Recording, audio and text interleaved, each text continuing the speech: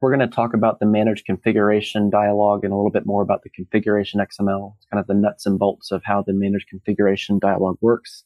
So as Todd stated before, the Connect Edition update 17 and later. With that, the Manage Configuration Dialog was added. So it's easier for organizations to manage different configurations. Typically, we see this if you are working with multiple clients with custom configurations. So if you're working with DOT and another client, and then you have your own company standards, the Manage Configuration Dialog is very handy, very useful, along with the Configuration XML we'll show you here. As a rule of thumb, just the Manage Configuration Dialog, all the changes made there are saved in the Configuration.XML file. That file is going to be located in the user prefs folder by default, which is in your users directory, app data, local, Bentley. I'm sure many of you are familiar with that location. To make it easier to manage, if you're a CAD admin, we've added the MS Configuration XML path variable. You can use that to set a different location for the Configuration XML. Generally, this would be a shared location that you could point this to, and then you could have a quote-unquote master Configuration XML where all your users' machines will read. So that comes in very handy in the different environments we see.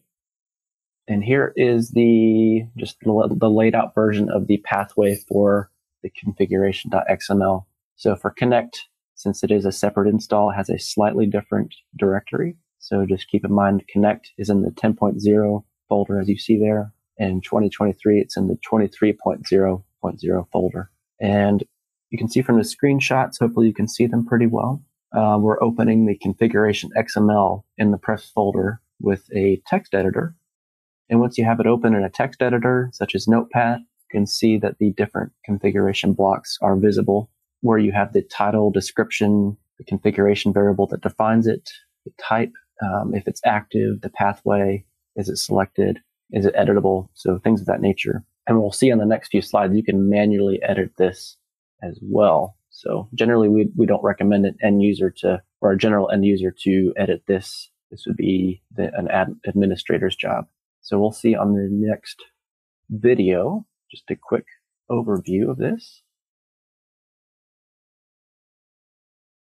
Here we look at the Configuration XML file. So we go to Users, My Name, App Data, Local, Bentley, MicroStation, 23.0, Prefs, and in the Prefs folder is the Configuration XML. We open with Notepad, and here you can see the configurations listed here. The A. configuration, the custom configuration, and the examples configuration that we deliver are all listed in here. If you need to remove any, or if you want to add any, they can be done as well in that configuration file. Perfect. So you saw there that you can edit it with a Notepad, any text editor or any XML editor. We'll see another video here, just going into more detail about managing the Configuration XML with that variable MS Configuration XML path. You can relocate the Configuration XML file. Generally, you would move it to a shared location so it can more easily be controlled by a CAD admin or a CAD manager. So we're going to add a variable here in this configuration setup file. It's located in this directory by default in the program data. We're going to open it with Notepad, and we're going to add a variable definition here. This is where we'd recommend to put it, or put this variable definition. So the variable is ms_configuration XML_path, and then we're going to set it equal to the new directory where we want to place the moved configuration XML. So let's go ahead and just grab that directory. So we put it in this D drive here. So we'll copy this directory. I forgot to mention that we copied and pasted this new configuration XML from the prefs folder. So be sure to do that, but this will serve as our master configuration XML file. So we'll copy that pathway, paste it in the variable definition, and then be sure to add a backslash there So it reads the whole directory. Save this file and then close it. And now let's open MicroStation.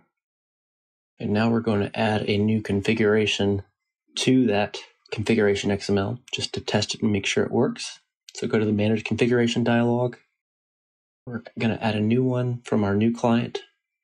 So new configuration. Shared drive, we're going to browse for the configuration folder. So typically be supplied by your client or set up by your CAD admin. Press OK. Looks like it's added. So we'll close MicroStation here, and then we'll check the moved Configuration.XML file. Be sure that those changes were added. Yep, looks like it's here. The new client workspace or new client configuration is added. And there's the pathway, so it looks good. So theoretically, this could be used to on multiple users' machines at once if it's controlled in the shared location. We'll also just check the original prefs folder where the Configuration.XML is originally located, just to be sure it didn't regenerate, and looks like it did not, so that's good. So we've successfully moved the Configuration.XML. And I just wanted to point out as well that you don't necessarily have to define that variable in that configuration setup config file. You can really define it anywhere, but that we just recommend the configuration setup.cfg to define that because it's a higher tier configuration file. So just keep that in mind. It might differ depending on your environment. So thanks for watching. If you found this video helpful, please give it a like and share it with others. If you want to see more like it, please consider subscribing to this and Bentley's other channels. Thank you, and see you next time.